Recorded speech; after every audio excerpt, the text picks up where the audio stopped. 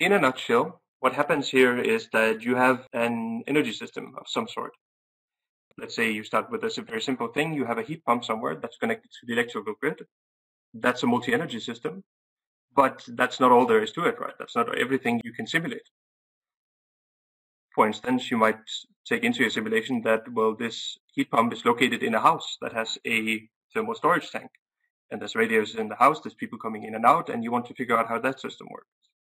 But you might also be interested in saying, well, this house has now a solar panel, and somebody's put up an electric vehicle charging spot, and there's an electric vehicle outside. How does that system work? But then again, maybe that's not really what you're interested in. What you're really interested in is figuring out how you scale that up into having a district or a small area where there's many houses. Maybe there's some local energy storage as well. And all of these things have to work together, and how do they talk to each other, and how do they communicate?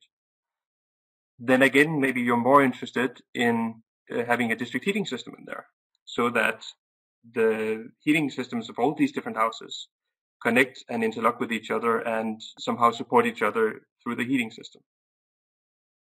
But then when you include that, you also remember, oh, there's actually a transmission system at a high level where we have some thermal energy producers, some renewable energy producers, and these are all feeding into both the electricity side and the district heating side.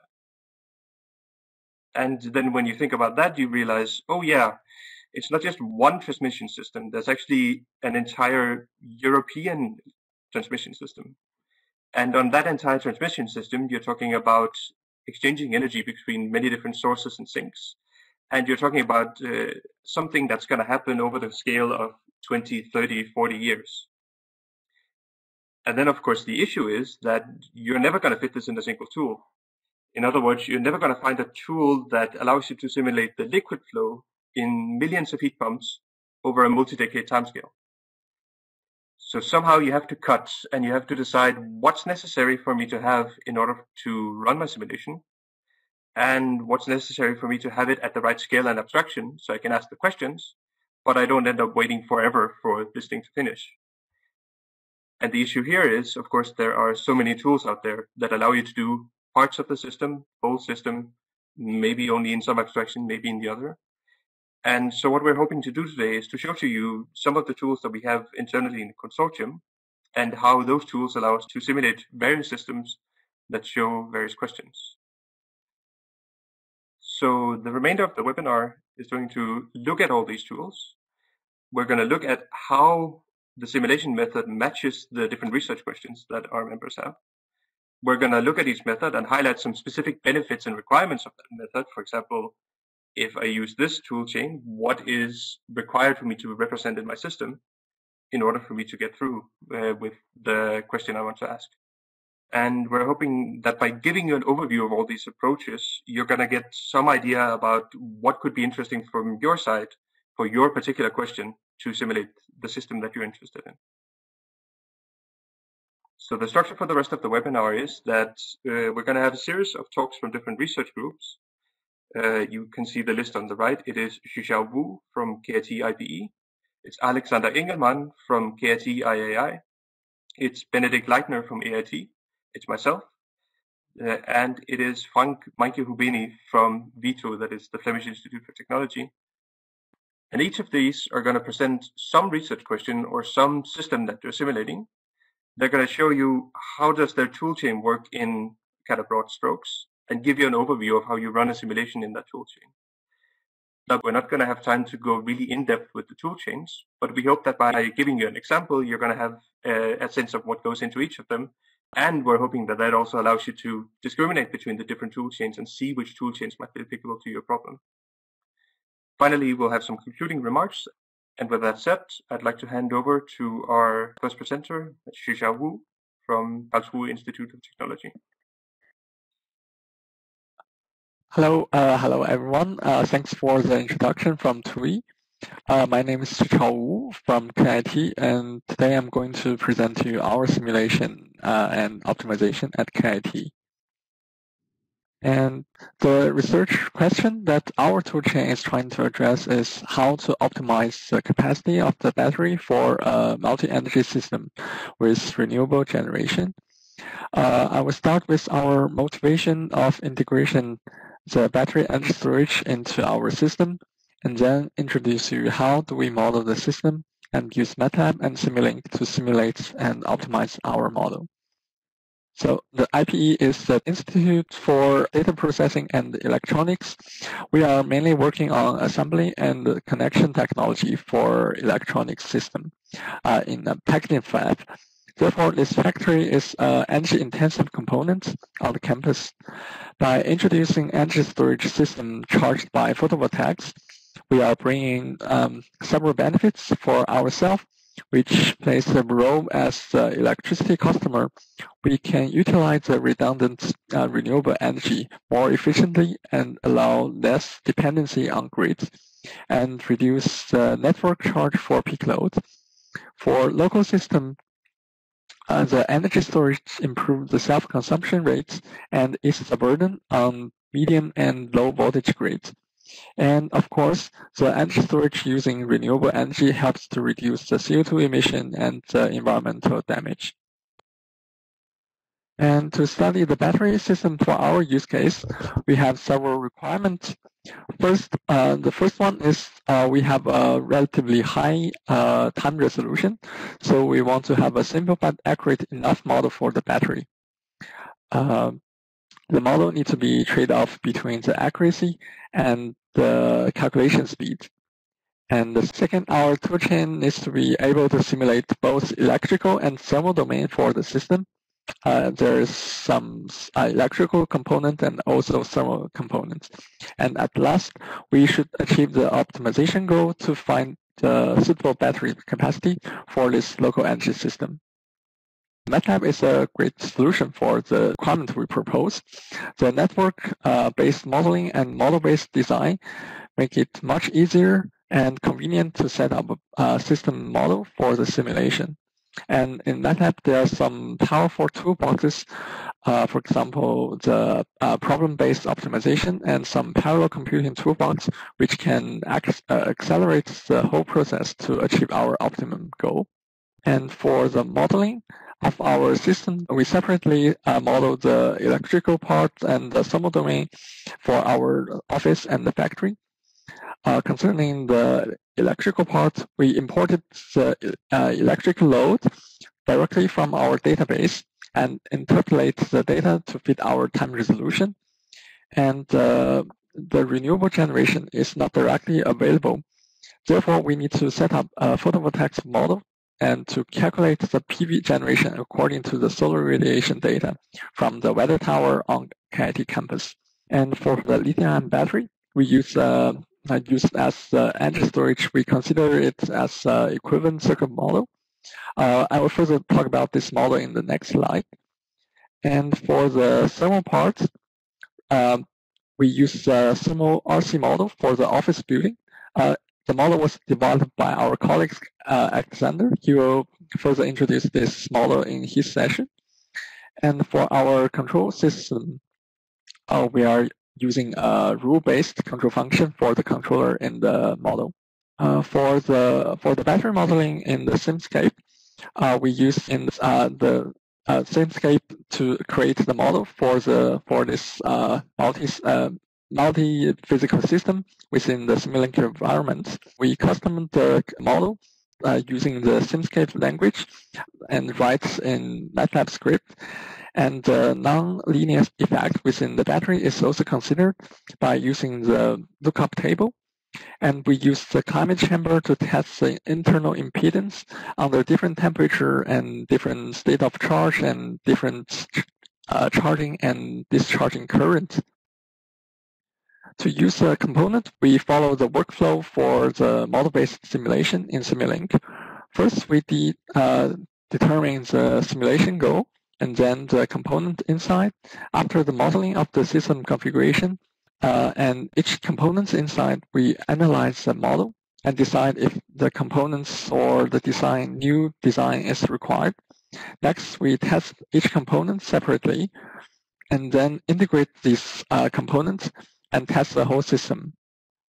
To define the optimization in Mathlab, we can use the optimization toolbox, and our goal is to use the simulation result to optimize our objective function. First, we need to set up the optimization problems. We can describe the problems and constraints in mathematical expression with equations and inequations. And then we create optimization problem object, which can be solved by the optimization toolbox in Mathlab. In Mathlab, there are two approaches for solving the problem, and they're problem-based or the solver-based. In our case, we use problem-based approach here. In the optimization process, there are different optimization solver, and we can also specify some setting in the script with user interface or directly with the script. After the finish of the optimization, the result can be easily plotted and reviewed with Mathlab. Later in the demo, I will show you how to use this optimization toolbox for the simulation. Because our time resolution is very high, so it usually takes a long time for the simulation to run. So there is a parallel toolbox we can use for accelerating the simulation. With parallel computing toolbox, we can run many Simulink simulation at the same time on multiple CPU core. We can create a parallel pool of worker on local machine or scale up to a cluster. With the script, we can specify the parallel workers to run the same model with different inputs or parameter setting in the optimization process. In this case, we simulate the model for optimization in parallel and can save lots of time. The parallel computing can be monitored with simulation manager interface, and I will also show this simulation later in the demo. Here is the example of our flex office and factory system. Now we are going to give you an example of how to run the optimization of our model. Here is the Simulink model of our flex office and factory system.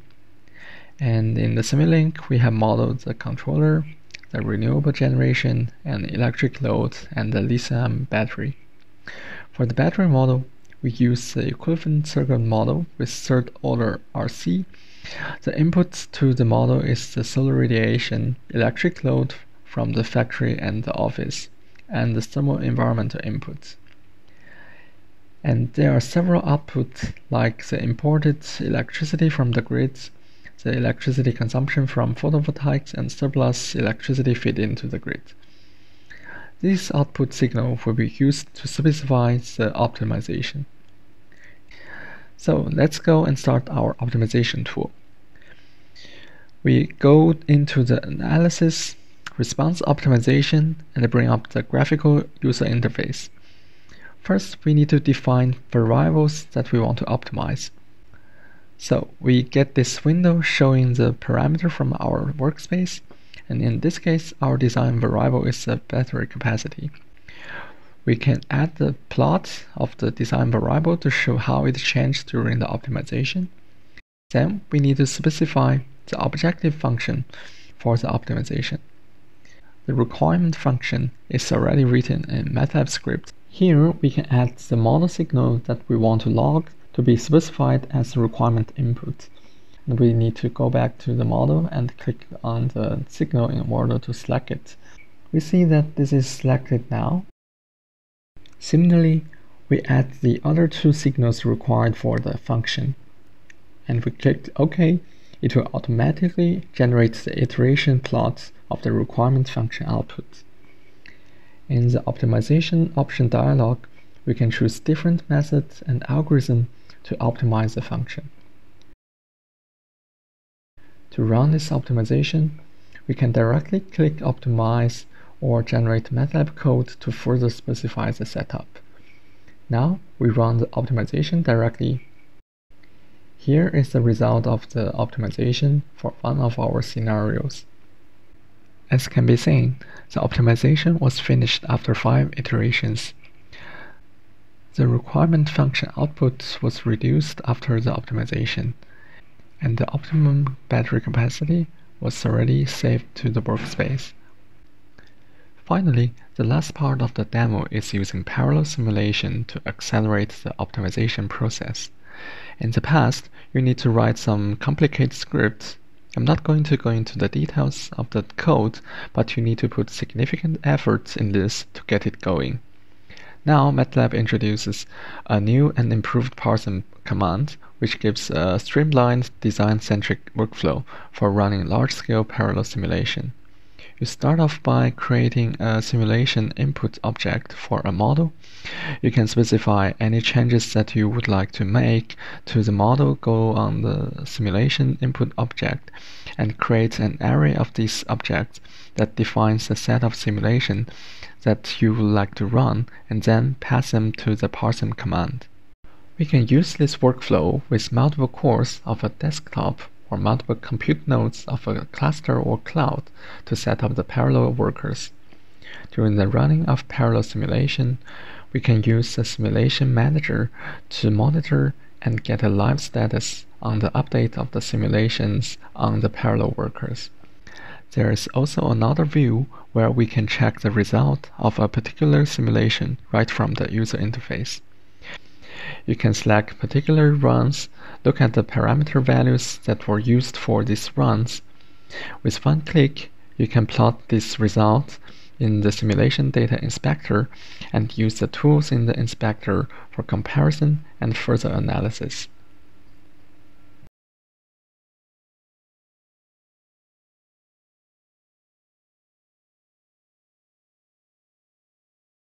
Yeah, thanks too for handing over to me. So yeah, my name is Alexander Engelmann also from Karlsruhe Institute of Technology. And in our group of KIT, we're focusing on optimization and control of modern energy systems.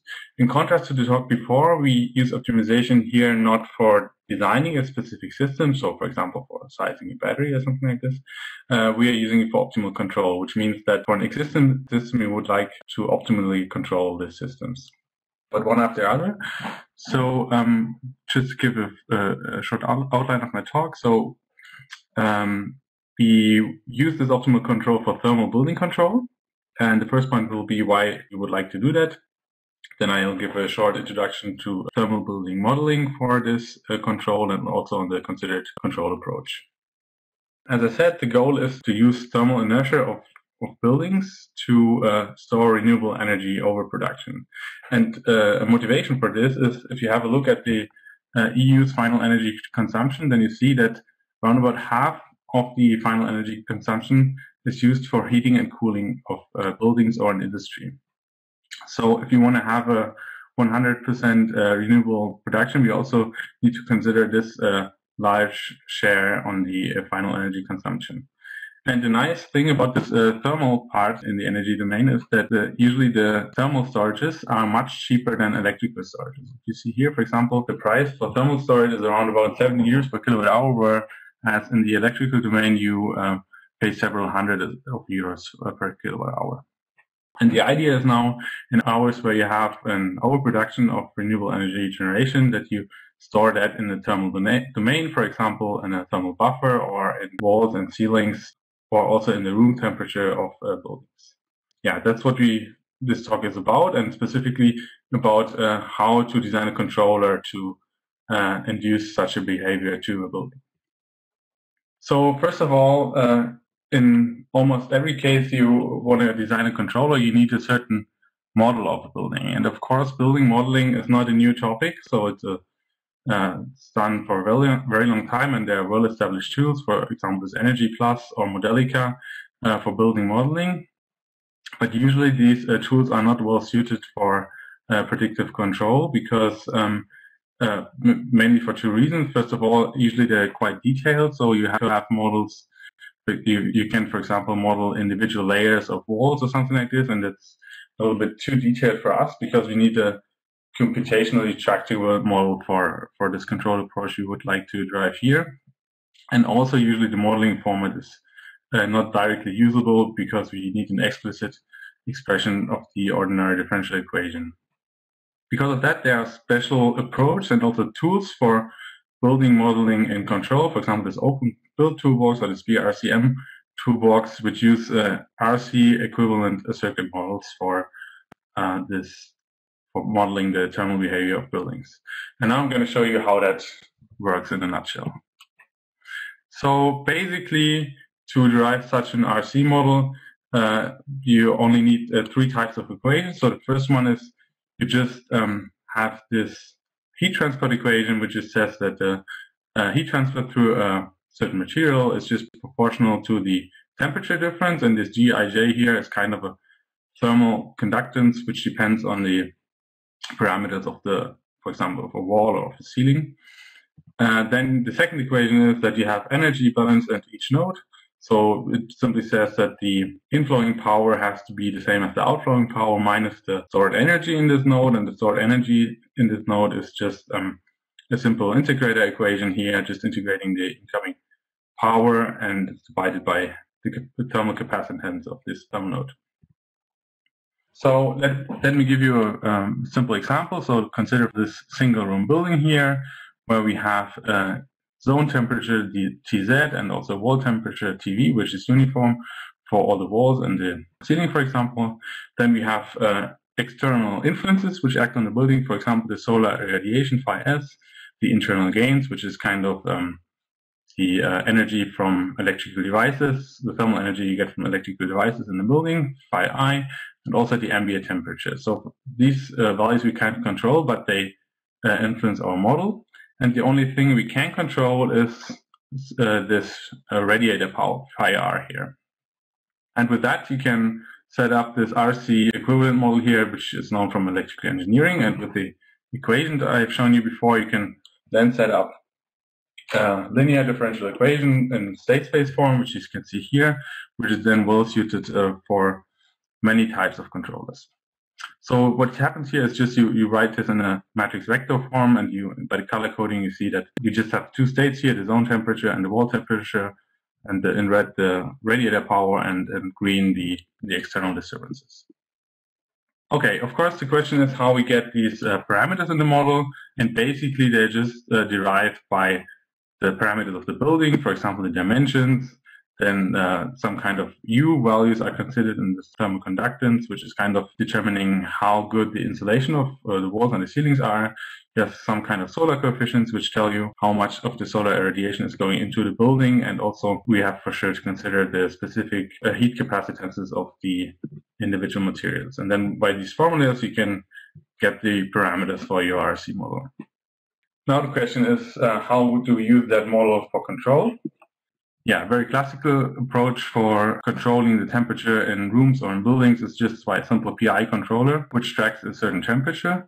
Of course, that's not what we want here, because if we stay at a constant indoor temperature, then we can't use the thermal capacitance of the building. And because of that, we want to use a different approach, which is model predictive control. And the heart of model predictive control is solving optimal control problems repeatedly.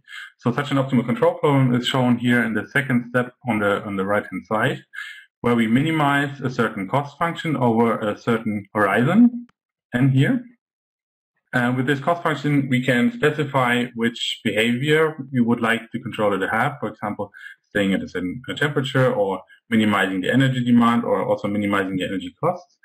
Then we include the system model, which we derived before in this discrete time form here, xk plus 1 is equal to this right-hand side here, f. This is the model we had before in a discretized form. And we can also consider state and control constraints.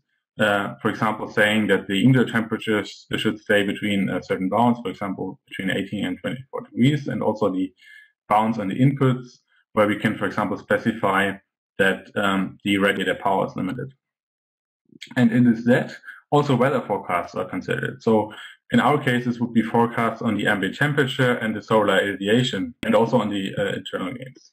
And how this controller approach works now is that you get the indoor temperatures by a certain measurement. Then you set up this optimal control problem over a certain horizon, let's say 24 hours or 48 hours. Then you solve this optimal control problem, you apply the first step of the optimal input to the system, and then you measure again, and by that you get a certain feedback and solve this optimal control problem again. And by that you can consider, as I said before, this or induce a certain behavior by the objective function. Of course, now the question is, how do we choose this objective function, as this heavily determines the controller behavior? And there are different options. For example, this temperature tracking, which is the first version I've shown you here of the cost function L, which is makes then this model predictive controller to stay close to a certain reference temperature XR here. Or we can also quadratically penalize the inputs U here in the second row here of this objective functions here, U transpose RU. And the third option would be to consider also price signals, for example, for the electricity price, which is then time varying. So this time varying vector C of K is kind of an electricity price, which is then multiplied by the U, and U is, if you remember from before, the input power of the radiator. Or what you can also do is you can combine all of them by just summing them up and weighting them by certain weighting parameters, gamma 1, gamma 2, and gamma 3, and then you can say, okay, I want to have a combination of all these goals. For example, I want to stay a little bit close to 21 degrees, but I also want to, at the same time, minimize, for example, my energy consumption. And with that, I get a trade-off between these two partially conflicting objectives. So the take-home message here is that this model predictive control approach is very flexible. So once you've set it up, you can just change the objective function, and then you might get completely different behavior. Okay, now the question is, of course, how do we implement that? I won't go into the details here. There are different toolboxes for doing so. For example, the Mathlab MPC toolbox or this MPG toolbox from ETH. And what we use here is a KIT toolbox, which is a very nice toolbox in our opinion, because with that you can use one of the most efficient numerical solvers out there at the moment, and it also provides you with automatic differentiation, which frees you from the need of providing derivatives to the numerical solvers. And how this implementation in general works is, first you set up, as I've shown in the talk before, in the slides before, first you set up your ordinary differential equation in your code, then you implement your optimal control problem, meaning that in addition to the model, you also specify your objective function and your constraints, and then in the end, you can run your MPC loop, which I will show you now. In this first part of our code, we load external data. This data includes outdoor temperatures, the solar irradiation, the occupancy and price signals, which are included into our model as disturbances. We continue with the first step of our implementation procedure, which is describing physical laws as ordinary differential equations. Here the modeling is based on the physical principles we have shown in the talk before. We first define physical constants, then we implement the individual physical relations and combine them into our system matrix A and input matrix B. Now discretization follows. We use a zero-order Holt discretization, which can be done via the Mathlab command C2D. In the second part of this code snippet, we set all parameters for our MPC controller. This includes defining the prediction horizon of 48 hours and the weighting matrices Q and R. Furthermore, we define lower and upper bounds on the indoor temperature as well as a desired reference temperature. Now we are ready to construct our optimal control problem in the KIT toolbox. We specify the numerical solver to be IPOpt, which is a widely used interior point NLP solver. Then we set up our KIT symbolic variables X for the system states and U for the system inputs over the prediction horizon and MPC. As the optimal control problem changes over time, for example when the weather or the electricity prices change, we construct a parametric optimization problem. By doing so, the changing initial condition, changing weather conditions, and changing electricity prices can be considered. In this loop, we define the objective function and constraints for our optimal control problem. We are able to combine a temperature tracking formulation, an energy minimization formulation, and a cost minimization formulation by weighting the individual objective function terms. The discretized dynamics is considered as equality constraint. Temperature and input bounds are included via inequality constraints. We set the initial condition of our model to a parameter x0, which later on changes in each simulation step. Now we are ready to start our closed loop simulation. In order to do so, we first load the external disturbances for the considered time frame. Furthermore, we parameterize our optimal control problem with this data and an initial state. Then we solve the parameterized optimal control problem, which gives us the control input U for the current time step k. Next, we apply this control input to the system model. In reality, this part would be replaced by the physical building. From simulation, we get a new system state, which we then include as initial condition to the next optimal control problem. Now we are ready to run closed-loop simulation. At first, we simulate temperature tracking MPC. Here we can see the solver output of IP-opt for each simulation step.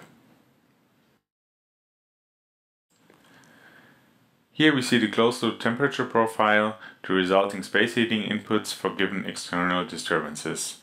One can see that the controller tracks 21 degrees very accurately, except for 2 days where the solar irradiation is quite strong. As the building has no cooling capabilities, we have a temperature overshoot here and here. Furthermore, we see that the used heating power is higher when the outdoor temperature is low. Now we change the objective function to energy minimization by changing the corresponding cost coefficients. We see that the indoor temperature now stays close to the lower bound of the indoor temperature, leading to a lower energy demand.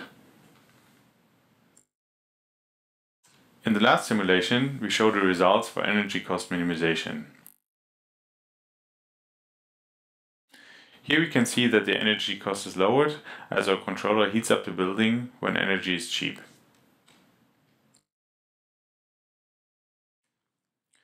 Combinations of these formulations are possible. This shows that once an MPC scheme is designed, it's very easy to achieve a different goal by just changing the objective function of the controller. This renders MPC a very flexible control approach. Thank you for watching the demo.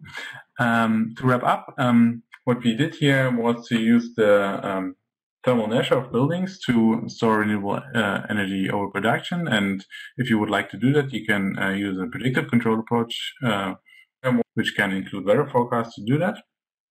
And also a third take-home message is that these RC models are usually very suited for this type of control, as they are computationally tractable and nonetheless provide a sufficient accuracy of sufficient modeling accuracy for this application. Thank you very much, Alexander. Our next presenter will be Benedikt Leitner from the Austrian Institute of Technology. Thank you, Ture, and hello and greetings from Vienna. I will present you the toolchain we are using for operational assessment of coupled district heating and electrical distribution networks at AIT. What is our motivation to do so? We are interested in the design and operation of smart local energy communities. So this means, for example, the integration of thermal or electric storages in the network, or the use of local renewable energy sources, or to provide services to the electric grid or to the district heating network.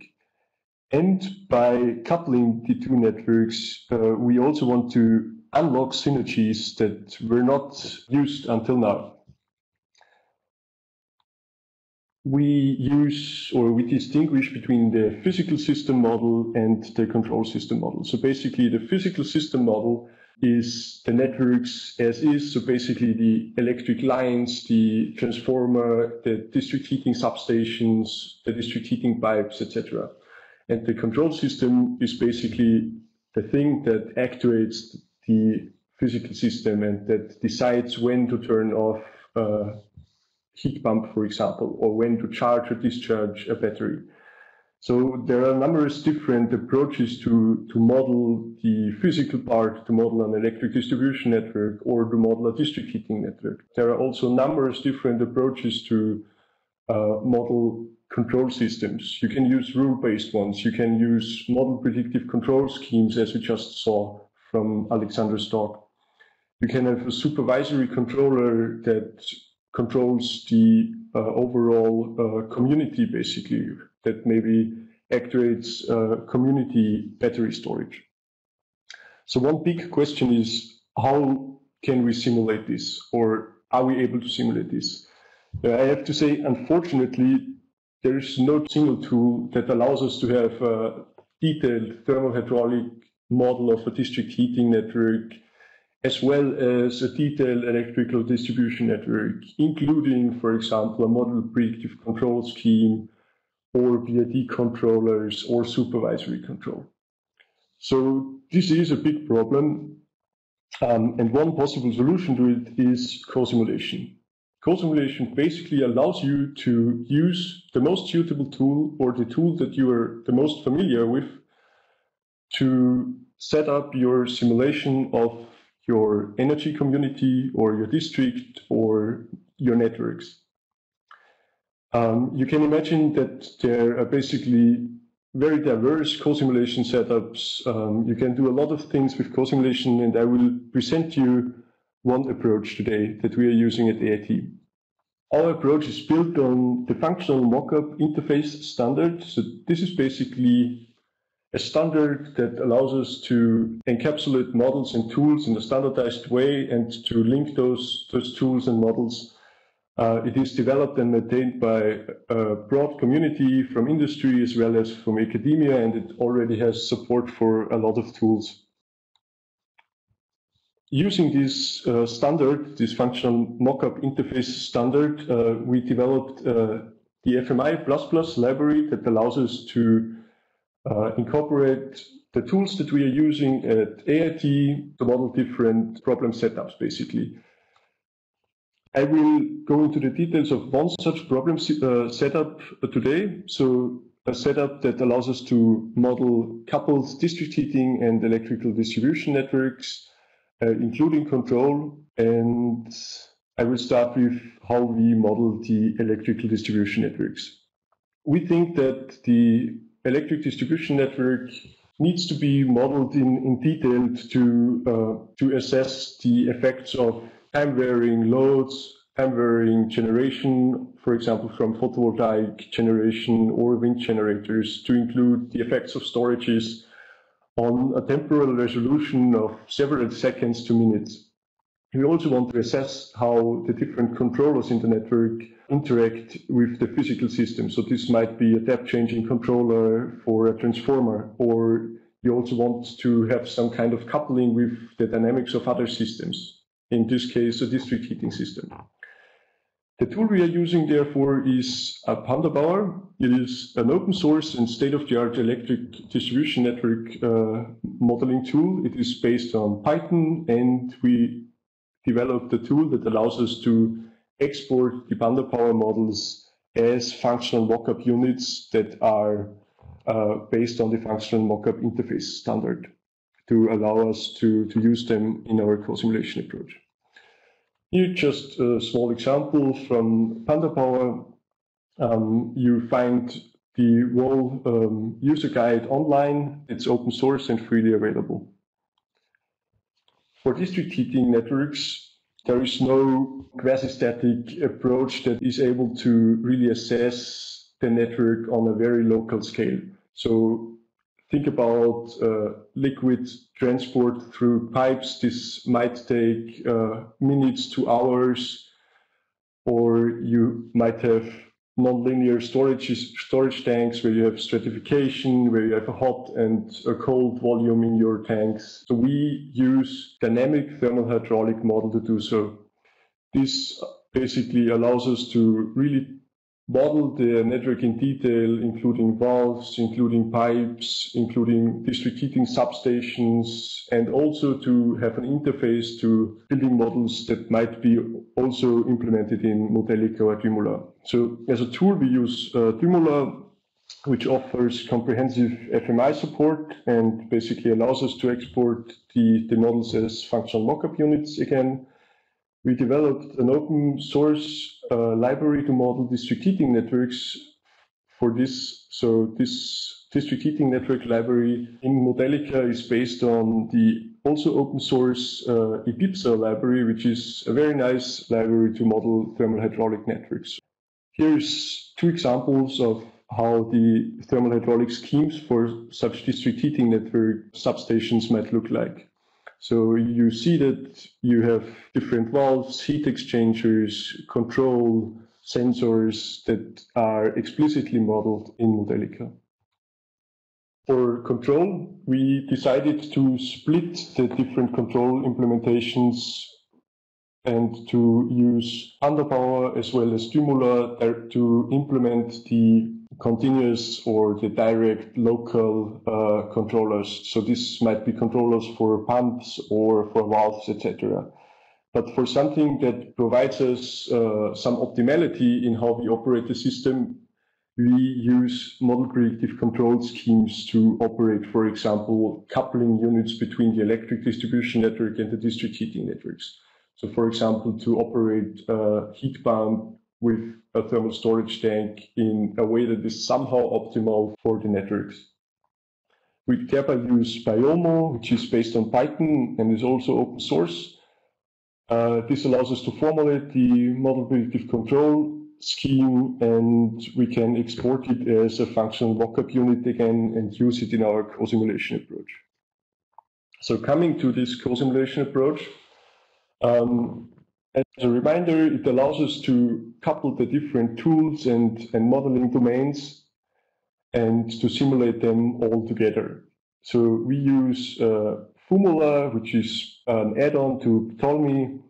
It provides support for the functional mockup interface standard, and you can have very flexible co-simulation setups with it. So here you see that the model predictive control scheme on the left, which is called control here, gets feedback from the thermal hydraulic models at each time step, and then finds some optimal schedules and sends them to the district heating network model. And the power consumption or power generation values of the district heating part are sent to PandaPower, where the quasi-static load flow simulation is done. And I prepared a demo for you, a pre-recorded one, and I hope you find it interesting. So in this demo, I'll present an example of a coupled district heating and electrical distribution network.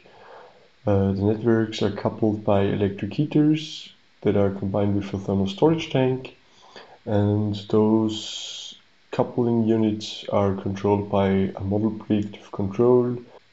We start by going into the details of the district heating network modeling. We use Modelica and Daimler as a modeling tool. So in Daimler, we can start by drag and dropping the objects that we want to be in the network and to connect them to larger systems that represent a district heating network. In the end, we can define various different parameters, etc. This model then can be prepared for the export as a functional mockup unit.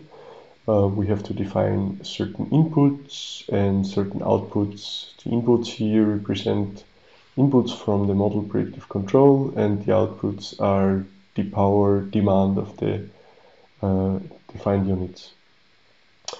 Now let's go to the electric distribution network. We use here a quasi-static approach and use PandaPower.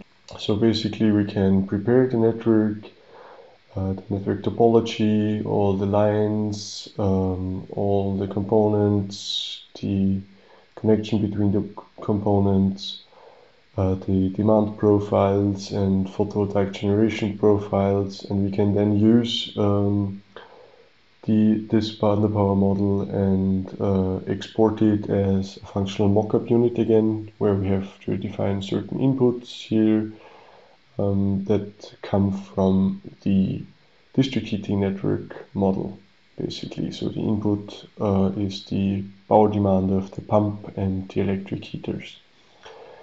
Now let's go to the control that is implemented in Python Biomo. to formulate the model predictive control. So basically, here we formulate the inputs, the biome model, and the outputs, and then export it as a functional mockup unit again. So to combine all these three models, we use a co-simulation approach, as explained. It is based on the functional mockup interface standard, and we use Fumula as an extension of Tolmi, or an add-on for Tolmi too. And I'll quickly present how we can set up this co-simulation setup. So basically we open Tolmi, use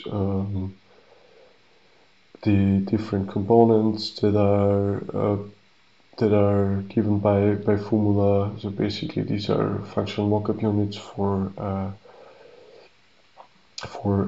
constant or fixed step size, and we link the different FMUs so that they each get the respective input and output, basically. So then we save this Tolmi model, and we can then run this simulation for a defined time span. So basically now each time step, the model predictive controller updates the set points for the district heating network for the electric heaters, and the district heating network model sends the power demand of each unit to the electric power demand of each unit to the Panda Power electric distribution network model. After finishing the simulation, we can go to the analysis of results. As you see here, we have then access to the temperatures, differential pressure, and voltages at a given node, or the temperature variation in a storage tank, or the load duration curves of the central heat supply, or other important key performance indicators we are interested in.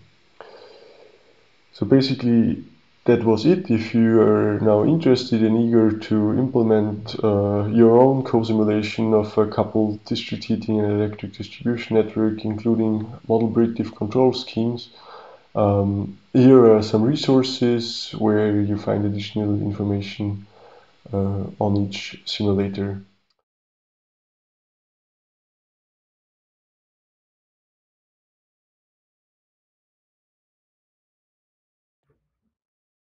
One of the things you'll notice when I go through my slides here is that there's going to be some overlap with some of what you just heard. So instead of focusing on all the same things and trying to convince you that co-simulation is the way to go, I will instead show you how the approach that we've taken at DTU to roughly the same problem differs from the presentation you just saw. So I'm not going to go through everything, but I will highlight the differences between them. So as you heard earlier, it's interesting to couple electrical systems to other domains. For example, the other domains might have time delays that we can apply, where you can shift electrical consumption versus heat consumption, for instance. Heat has cheaper storage scaling, so there's a benefit to putting your storage in the heating system rather than the electrical system. While on the other hand, electricity is a lot easier to transport than heat.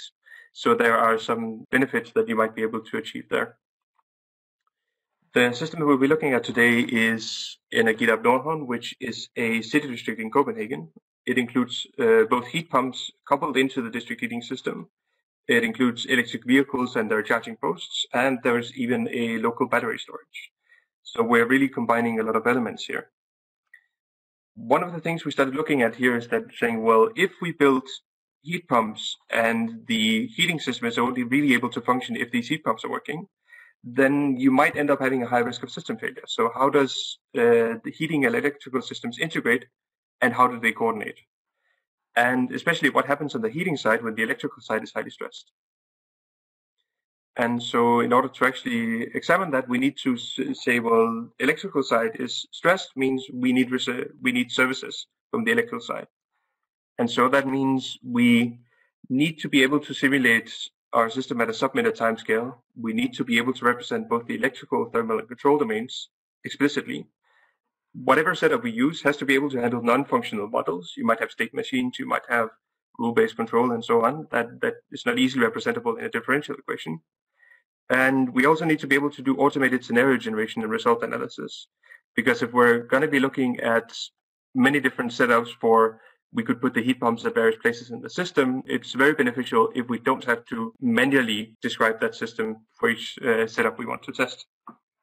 And further, because we're looking into what we will be using in the future, we also want it to be able to include market-based operations. So that means either optimization or connecting into an external process, basically talking to a server.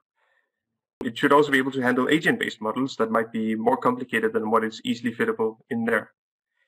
And so we ended up with basically that the only thing we can do here is co-simulation. So AIT already mentioned MOSAIK earlier. We use it as our primary tool. So what MOSAIK allows us to do is to generate a scenario, step through the simulation, handle all the data that comes out, and it allows us to do that in the pure Python, which means that we only had to use one programming language instead of having to balance between different ones. And then in addition to that, we build some detailed models per domain at unit level. For example, the district heating system is implemented in Daimler, like the version you just saw. The electrical network is in PandaPower, like the version you just saw. And we can then append to that models for how does building heat and electricity consumption work? How does an electric vehicle charger work? We can build local and supervisory controllers and so on. Because in the end, the thing MOSAIK allows you to do is to build everything in Python. As long as you can connect it into Python somehow, you can put it in MOSAIK. So for the toolchain, suppose we start up with our district heating model. And I'd like to give an overview of how do we end up building a simulation out of that district heating model. So the first thing we do is, as you saw before, we export an FMU so that we have that lying on our desktop somewhere. We then build a Python class that loads up the FMU. In this case, we're also using FMI++ for Python to do this. But the idea is that eventually we end up with something that to Python just looks like a Python class. And somehow there's all the data handling and so on going on inside is wrapped in this Python class. We then write a small MOSAIK wrapper that translates between what the Python class can talk and the domain-specific language that MOSAIK uses, or the co-simulation language that MOSAIK uses. And then, second that, we build our scenario where we take all these wrappers that we've built and we put them in a scenario together. So you might add into the scenario some other FMU. You might add a controller or an optimization solver that you have in there. You might connect into an external server. If you have a socket connection to that, you can set that up. You might even connect into a physical unit. So we've actually used MOSAIK together with our laboratory and connected it directly into that. And essentially any other thing you can write in Python, you can put in this MOSAIK scenario. And finally, once you've instantiated all your various MOSAIK wrappers and all your various simulators, you connect them up and you say, well, my district heating model sends the temperature to the MOSAIK wrapper on the right. And then somehow the MOSAIK wrapper on the right decides what should be a valve position in my district heating network and sends that information back. And so the main benefit here is that once you've written the MOSAIK wrapper and the Python class and so on, you can reuse those in many different simulations. You can pull them in, you can pull them out, and that makes this a very flexible approach. Just like you saw before, you're able to reuse a lot of the work you've already done. And so there is a slight difference in the specific tools, but really that's a matter of taste at this point. I'll get back to later why you should pick which tools you should. One thing I do want to note is that whereas the toolchain that you just saw has the controller first, sending over to the heating system, sending over to the electrical system, we model the units first, then we send signals to the coupling infrastructure, and then we send signals to the controller that send us back a set point. And to demonstrate how that looks, I've prepared a small example run. So we have a heat pump that's in the box down there on the left that's providing some local consumption of solar and feed from the solar panels just on the right inside the box that would otherwise be wasted. And just as a note, this is a synthetic example for demonstration. The heat pump is oversized, the solar in-feed is simplistic, and we're simulating 1 day at 15-minute resolution, basically to get some signals out. So I'd like to swap to the video now. So here we have the district heating system. Hopefully you can see the video here.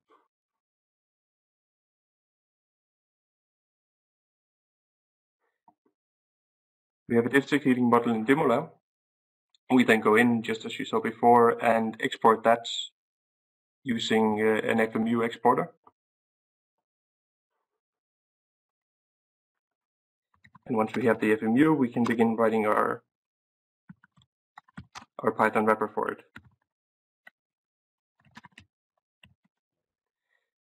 In our Python wrapper, we define what are the channels that we can do. We can define both input and output channels in our model descriptor.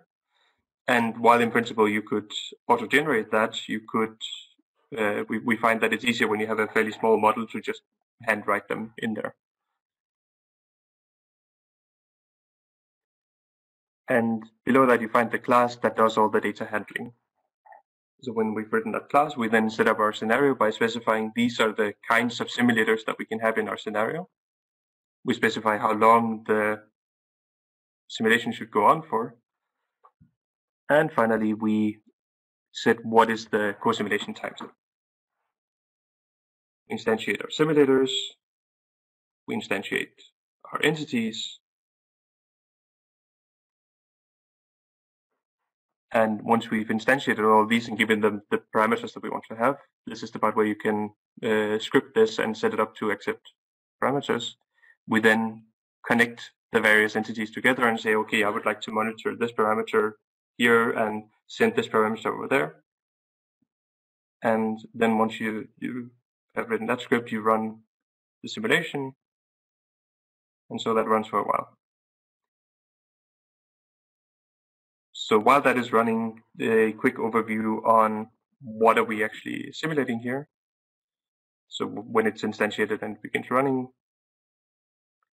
this is the system we're actually simulating. Each of the arrows represents a connection we've made in MOSAIK, and you can see what each arrow is representing as sending between the different units or entities, which are these boxes that are drawn in. So for example, the local power to heat unit controller sends a set point to the power to heat unit, which then has a certain heat injection and a power draw, which is sent over into the various distribution networks. Finally, when the simulation finishes, we then have a data file on disk that we can analyze afterwards using whatever method is most convenient.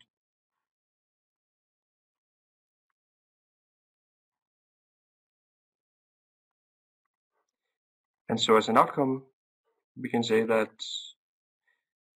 using the controller that we built a simple test setup, we saw that we were able to use the red area of the PV production, which would otherwise be wasted as we'd set a limit of 600 kilowatts. Again, synthetic example. We're able to use our heat pump to provide a peak shaving service in order to actually use this PV energy locally. When we do that, we affect the voltages on the bus. You see the y-axis is the voltage, the x-axis is the time. So there's an impact on the voltages that we can see. And finally, we can see how the various constraints that are in the heating network are actually translated over. And so for the period around 12, you'll see that here it is the constraint on the condenser side of the heat exchanger, which basically means that the outflow temperature from the heat pump is too low, and so we don't want to activate the heat pump anymore. So I wanted to give you one more slide, which contains some of the other alternatives, because we don't claim that neither AIT or DTU has found the perfect toolchain for doing this. There are other options. And in general, our recommendation at the bottom here is actually that you pick a toolchain that allows you to reuse as much as possible of what you already have. So if you already have everything as Python modules, maybe MOSAIK makes more sense. Or if you already have the capability of exporting to FMUs, maybe Formula makes more sense in that case. In any case, we find that co-simulation toolchains are extremely flexible in terms of what timescales we have, how we represent our units, and what the purpose of the simulation is. and that they're well suited for large systems with fairly weak coupling, because once you have weak coupling, you can actually parallel execute the various different models you have. And it might look like I had to write a lot of code for this, but the thing about this is that not everything's off the shelf, but there's a lot of experience in the field. And so there's a lot of opportunities to actually expand what you have here. And with that, I'd like to hand over to our final presenter, who is Frank Meinke-Hubeni from EnergyVille VITO. Yeah, good afternoon, good evening, everyone. Greetings from Brussels. I'm a researcher in the unit for smart energy and built environment in VITO, and we do quite a lot of scenario analysis work. And I would like to share some insight if you think about local energy communities and smart local energy system in energy system models. Energy system models try to achieve two things. They would like to integrate technology and the techno-economic projections of the technology evolution. They think about economic aspects because you have a cost minimizing objective underlying the model. And they would like to incorporate behavior and policy goals. They try to integrate this into one model. If you look into an overview of models, and models, of course, simulate from seconds to decades and have different levels of control and uncertainty. The model I talk about now is used for overall system planning and scenario analysis. So we're all the way at the lower right corner. So we think in decades in the evolution of an overall energy system. I would like to explain our approach on the times model. This is something we use in our team for 20 plus years. We're integrated in this ETSAP community of research institutes all over the world. Over 60 of them who use this model and constantly contribute to the further development of this model.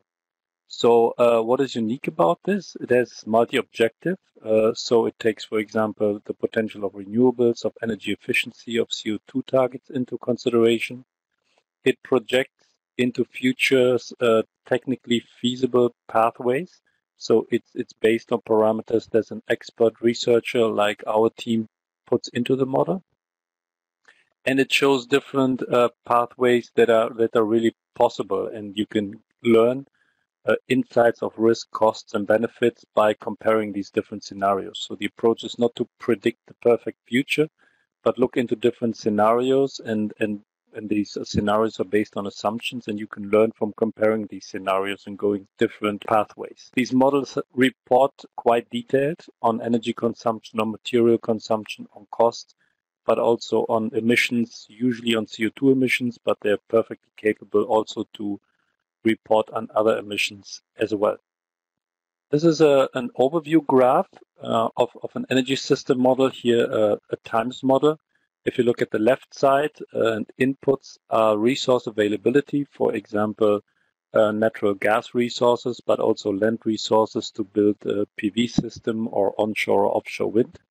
And on the right side, you have demands, and the demands are not specified in petajoule or kilowatt hours, but real end-use demands. So we talk about a heating demand, a cooling demand, or person kilometers.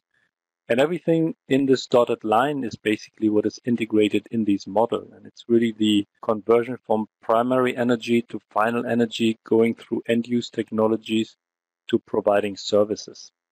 And these arrows at the top and at the bottom show you what you can put into the model. So you can, for example, have a policy constraint and say you want a reduction in CO2 emissions for the overall system.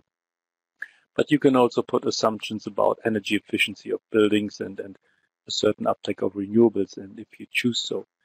And then the arrows pointing out of the model show you what is usually reporting. You may wonder by now why such a model has been used within the SMILES context, where we talk about smart local energy communities. So what motivated us was to look from a different angle at the same problem. So while these local simulations often aim to really represent one-on-one the functioning of a local energy system and the interaction between the components, they often address very specific questions. For example, what is the optimal sizing of a boiler? what is the impact of a new urban quarter on the larger district heating system that is already existing. So, or we aim to reduce, for example, an electricity peak demand. And these are all very valuable questions, but they do not necessarily give you answers if you are thinking about pathways and projecting futures over decades. So aspects that are not captured in local simulation tools is, for example, a cost optimization. It doesn't often take into account investment cost, operational costs. You don't have the comparative aspect where you compare one technology with another technology. And often you only have a snapshot in time, so you don't look into evolutions of components, for example, that you have a drop in cost for battery investments, or that you have rising efficiencies of certain technologies. So why is this unique, and why is this part of a research project, you may ask yourself? What you see is that the energy system models often evolve over time, and they have a wealth of information in there, but they're quite high level because they combine a bottom-up technology representation with statistical data. And what you find is that the different technologies and the demand categories are not really detailed enough to look into interactions on a smart local energy system where you have a combination of heat and electricity, you have thermal storage, you have electrical storage, and you have a quite variable renewable generation. So, and this is a challenge you have when you would like to transfer these systems into a larger model. The good news is a lot of good data becomes available. We see a lot of Horizon 2020 projects focusing on this. There are also statistical data, for example, the JRC released last year, the IDEAS database. So these are the good news. In addition, you see continued funding for projects looking into energy efficiency, demand-side flexibility, consumer behavior. So if you want to integrate these, I think we need to take a step in this direction, understand the optimization of local systems better. A second aspect is that the overall energy system has one underlying cost minimization. So if you, for example, have a boundary condition to reduce a certain percentage of CO2 emissions, the model will look for the best technological pathway to achieve this goal. But that might mean that you, for example, have a lot of CO2 emission reductions in the industrial sector, not in the residential sector. Looking into this in reality and at the current policy goals and discussions we have about local energy communities, etc., you may ask yourself if this is realistic, that we start to decarbonize only the industrial sector and kind of put the residential sector on hold. I don't believe this is the case, and that's where we need to look into individual sectors as well and analyze the dynamics here, and this is what we try to do in this project. So we had to make some improvements to these models, and I will explain to you a bit what we did to give you a feeling for it. So a traditional times model is often built with 12 to 16 time slices representing the dynamic over a whole year. And what we have done here in our approach, and that is based on a PhD study we have increased this from 12 time slices to 120 time slices. And at the bottom, you see kind of the 10 days, and each of the day is sliced into 2 hourly time slices. So you have a real differentiation of peak performance of renewable generation, peak demand periods, and the transition periods in between. A second aspect we really looked into is the demand side. While the demand was quite detailed, had a quite detailed representation before, we chose in our project here the example of the residential sector. So we realized that we have a typical daily load profile, and this is just combined by the degree days, meaning the difference between outside and inside temperature over the year to have a seasonal variation. Looking into the different technical components, we realized we really have to do our homework and increase the resolution and the detail. So we now have for every month of the year, for weekdays and for weekend days, differentiations. And in addition, we have a layer representing the temperature. So you really have to go back and do this. Again, a lot of data is available, for example, on the JRC database, but you have to be also careful when you work in these existing models that statistical data that is available may not match your categories that you have in your model. So there's probably some conversion required to adjust these moments. And a last aspect of improvement, just to give you a few highlights, is what we call here technology deep dives. So typically in energy system model, you have a model. It's described by investment cost, by operational cost. Also, you define some periods when it's available or not, for example, for solar or wind. And then you have the technological evolution over time. For example, you may assume that a wind turbine is becoming cheaper over time, or also is becoming more efficient over the decades. If you really want to model local systems, and we have a short, this diagram shows a very simple test case that we used here in our consortium, and you think about the heat pump, you really have to think about how a heat pump operates under different conditions. And the challenge here is that you don't only look at the snapshot, a moment in time, but you have to think about a combination of different technologies. So you can, for example, prescribe that the heat pump has to work in the evenings when people come home and have a demand for hot water. But if you combine this heat pump with a thermal storage at a larger water tank, then it would make sense to operate the heat pump during the noon hours when the sun is shining and you have PV generation and electricity to fill the thermal storage, and then from this thermal storage you retrieve your hot water in the evenings. But then you really have to think about the heat pump and what kind of simplification are correct and where do you start to misrepresent this. So here I can highly recommend to work very closely with system experts together and think about these different technologies and really dive deep to learn what you need to do and what you can do in simplifications. In our work we have done here, we have linked our technology choices and examples to the work from our research partners. You have heard most of them already, and we thought about different aspects. I will not go through all of them, but for example, we linked the investment in battery capacity to PV capacity. We thought about scenarios with heat pumps, solar collector and thermal storage, and we also forced scenarios with electrical and thermal storage capacities. We also looked into policy choices and, for example, said that even the residential sector would occur a carbon price. In some countries in Europe, we have this already established. In others, this is being discussed right now on a policy level.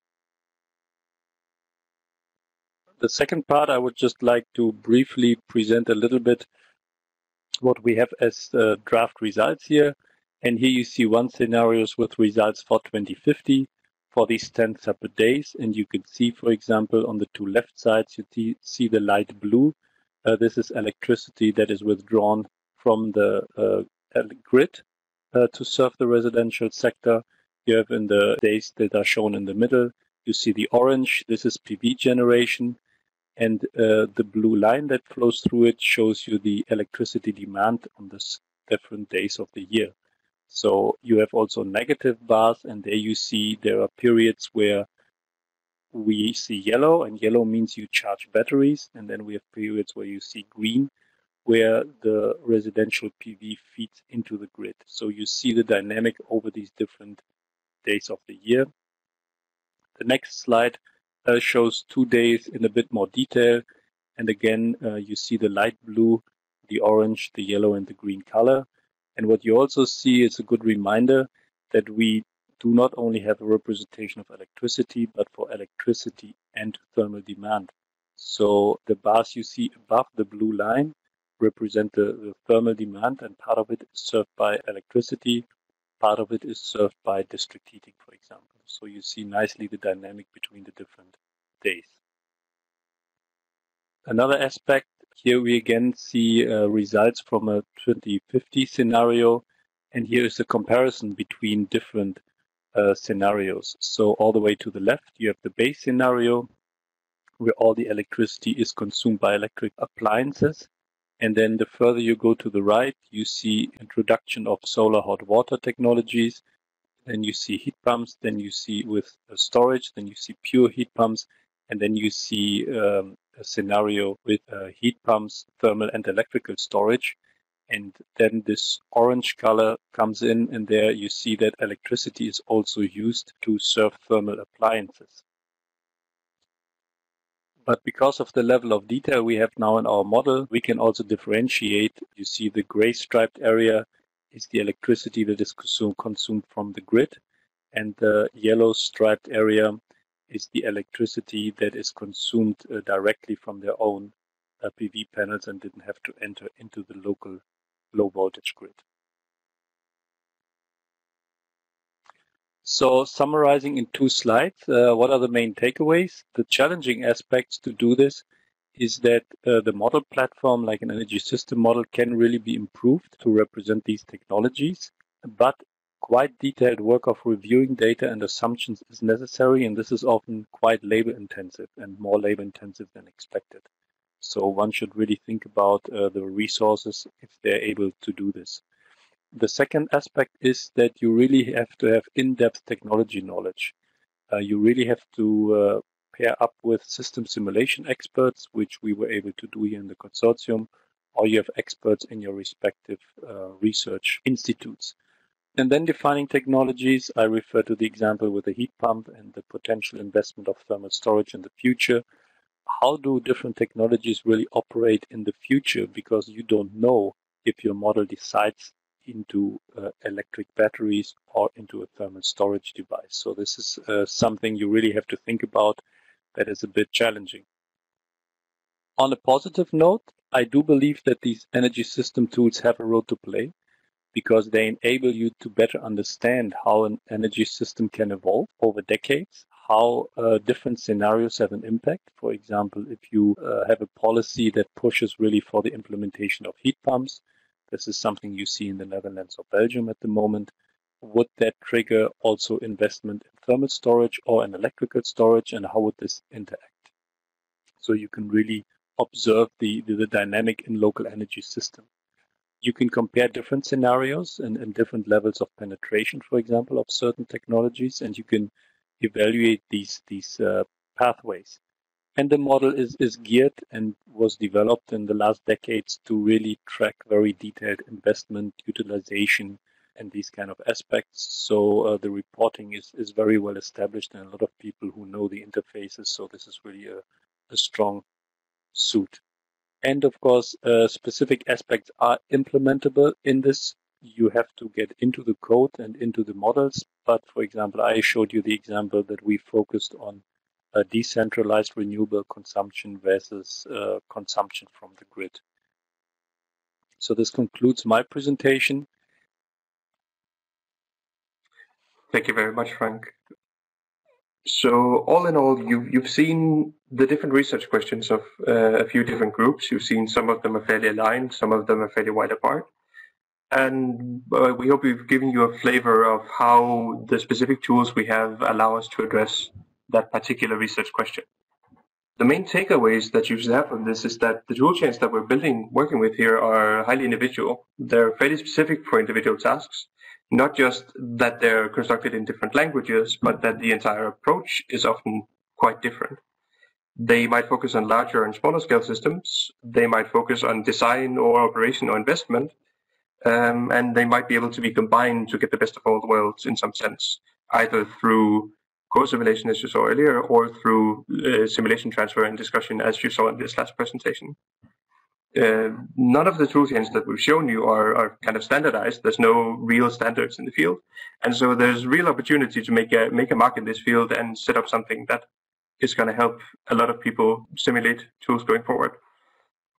We hope we've provided you with some anchors for your own investigations. If you've seen anything today that you say, I need that tool, you should talk to us. We'd love to share, because each of our toolchains only gets stronger if more people use them. But then, of course, that doesn't answer everything, right? There's still some open questions, because what if you don't know exactly what you want or need to do? Or what if you have a simulation running in one toolchain and you'd like to use some of the features we've shown you today? How can you transfer between those? Or maybe you know something about one of the systems we talked about, but you don't really know much about the other ones. How do you get started simulating those other layers? Well, if you've been asking yourself those questions, then we hope that we'll see you in our next webinar, where we're going to present some of the tools we've developed in the project to help you out with answering exactly these questions, and that have other benefits as well. And other than that, you have the various partners that you've seen today. You also have a general contact information for both what we'll show you in webinar 2 and for general information. And you have the SMARTS website on the right-hand side there.